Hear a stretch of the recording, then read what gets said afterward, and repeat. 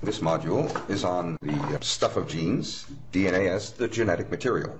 So first, let's recall Griffith's discovery of bacterial transformation in the 1920s. You may recall that Griffith was actually looking for a way to produce a vaccine against the pneumonia that killed off many people during the influenza epidemic of 1918. So he was actually studying not influenza, which is of course a virus, but the Streptococcus pneumonia bacterium that killed people during that epidemic. So here we have the wild-type strain of Streptococcus pneumonia called the S strain. The S refers to the smooth appearance of colonies on agar plates, and when these bacteria were injected into a mouse, the mouse would die within a day or so. There was a mutant strain called the R strain of S pneumonia. The R stands for rough because the colonies that were produced would have a rough appearance. When these were injected into the mouse survived. What Griffith attempted to do was to produce a vaccine by immunizing mice. And the first thing he did was to inject the S strain after it had been heated to kill the actual bacteria. And sure enough, the mouse survived the injection and was quite alive and healthy after 24 hours. If that mouse were re-injected with living wild-type S-strain bacteria, they died in a day. So, in fact, no immunity was achieved. The R strain and the heat-killed S strain were injected together. Griffith reasoned that perhaps something from the R strain would combine with something from the heat-killed virulent strain to perhaps confer immunity. Surprisingly, though either alone, the R strain or the heat-killed S strain, didn't affect the mice, when he injected both together, the mouse died within a day or so. And what's more, the blood of the dead mouse contained nothing more than living S strain. In other words, you could take the blood of the dead mouse, plate it on an agar plate, and grow smooth colony virulent cells. And you knew they were virulent because you could re-inject such bacteria into a fresh mouse and the mouse would die. What Griffith concluded was that the rough living strain of the cell was being genetically transformed by something from the heat-killed S strain.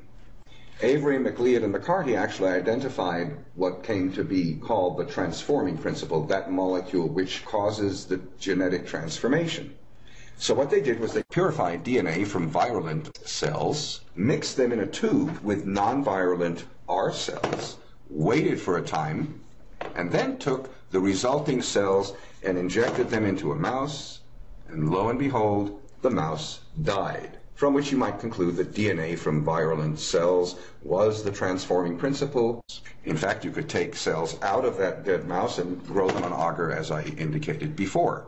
The convincing thing, of course, was that when they purified either protein or lipids or RNA or carbohydrates separately from the heat-killed S cell mixture and tried to do the same experiment, adding those in turn to non-virulent R cells, they had no effect. The mouse then would survive a subsequent injection.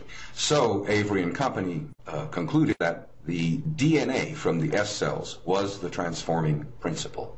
DNA for many years was thought to be a very simple molecule. At the turn of the 20th century, when it had first been discovered chemically, it was known that it was composed of the 4 different nucleotides, but at first people thought that it was in fact just a tetranucleotide, AGCT or ACGT. There were 256 combinations of A, G, C, and T that one could create in terms of the order of the bases. It would be hard to explain all the genetic differences within an organism, never mind across organisms, by just 256 different sequences of bases in DNA. Over the next several decades, it became clear that DNA was not just a tetramer, but was in fact quite a long or quite a large macromolecule. Nevertheless, it was difficult to conceive of even a large molecule consisting of just 4 individual monomers, A, C, G, and T.